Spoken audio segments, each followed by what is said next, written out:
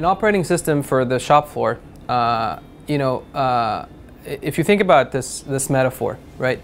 Basically, operating system have three parts, right? It has the interfaces through which people interact with the system.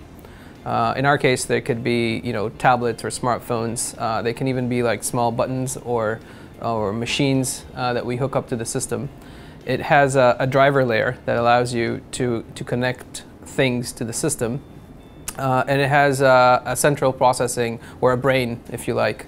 And that's obviously the cloud in Tulip's world, right?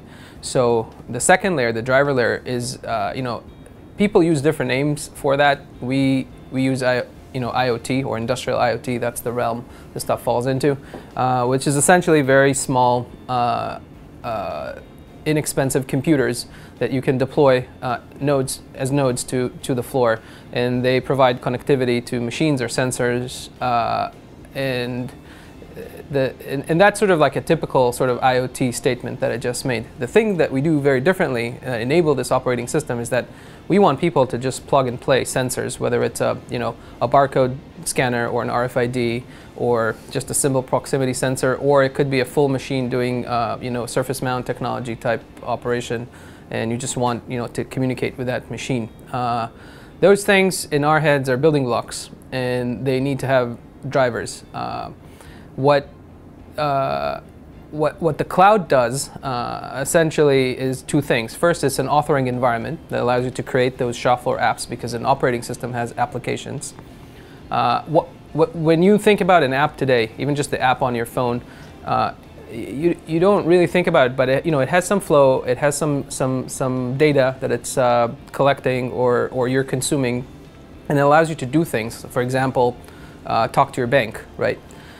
So typically, developers write those apps, and we call them information technology apps or something like that.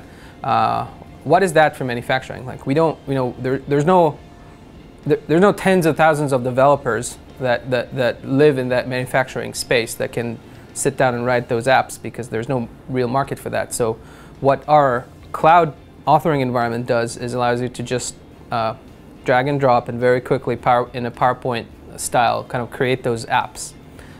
Connect all the different data faucets and links, and basically create a pretty sophisticated app in minutes and deploy it to the floor. And that app could guide an operator or facilitate a quality assurance process, or can train an individual how to do something, or it can monitor a machine process, and nobody wrote code.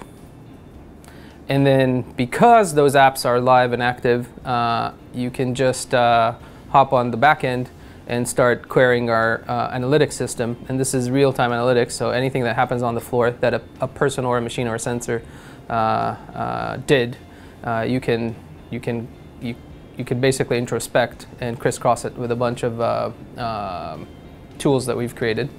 And that's pretty powerful, that combination of those apps, the data they collect, the sensors and machines they talk to, and I think that's the core of this idea of an operating system. That eventually what will happen to this platform, and the way we're designing it, is that it will be extensible. So we're not doing this right now, but the idea is that the device manufacturers could create their own drivers and certify them for the platform, and because manufacturing is as big as what humanity does, right? That's like what we do. We're a technological species making things. So you can't imagine that one company will be able to know all the things about biopharma and automotive and electronics.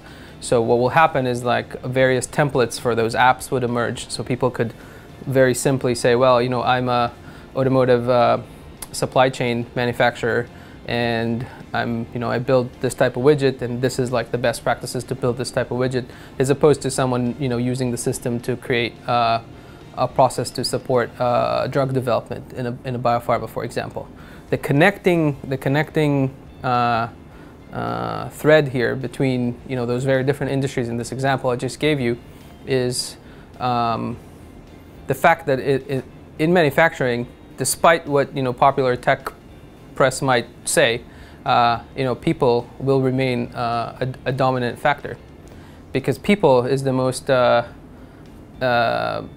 expensive and intelligent computer you would have on your line. It's people who would have the spark to figure out how to make the process better, and it's manufacture something 2x cheaper. And it's people who would train the next batch of people, and it's people when they're tired and had a bad day that would make the terrible mistake and reduce your quality. So you have to create. I think we can agree by now that there's certain things computers and machines do very well, and there's certain things people do very well. And I think to have manufacturing that is set for this decade, era, whatever, you kind of have to build interfaces for those people in the environments which they do work. And that's where we see. That's why at Tulip, one of the things we're saying is that behind every product there are people, and we don't see that changing, no matter what is being made.